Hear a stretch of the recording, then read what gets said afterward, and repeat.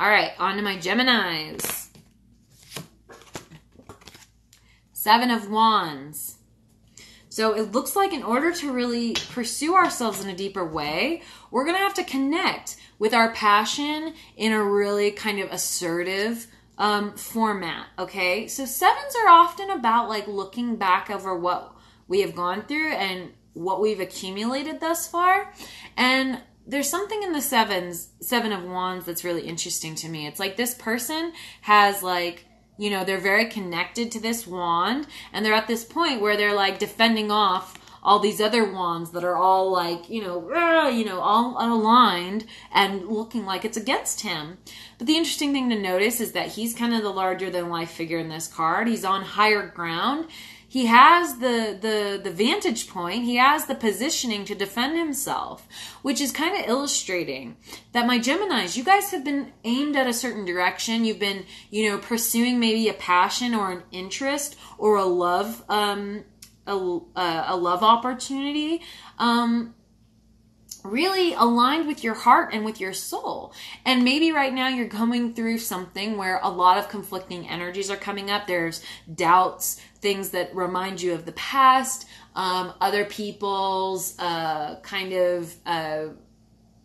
opinions about it, or just their, opposing energies as to why you should feel safe and secure in what you've been building.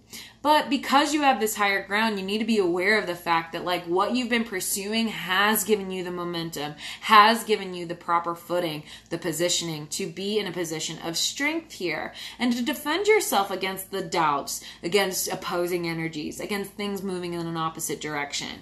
For you to recognize that you need to be clear about holding on to what you're fighting for here, holding on to the direction you're moving now is the way that you're actually going to truly pursue yourself. Sometimes it's not just about like, oh, I'm open to what's here for me. Sometimes it's about saying, no, I know what's for me. I'm interfacing with it. I've got it in my hands right now. And there's nothing that's going to throw me off my course. There is no amount of doubt or fear or external conflicting energy that's going to undermine what I've worked towards here.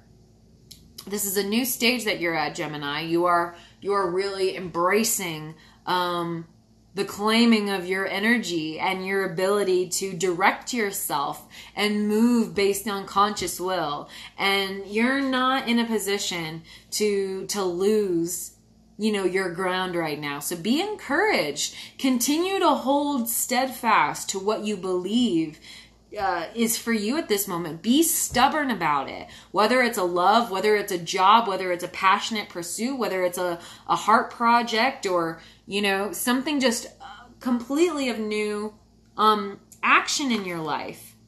Hold on to it.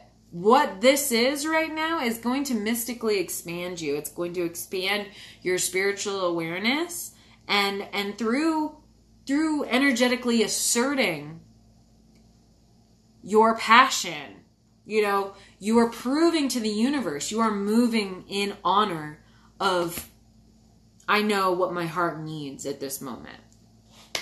Okay?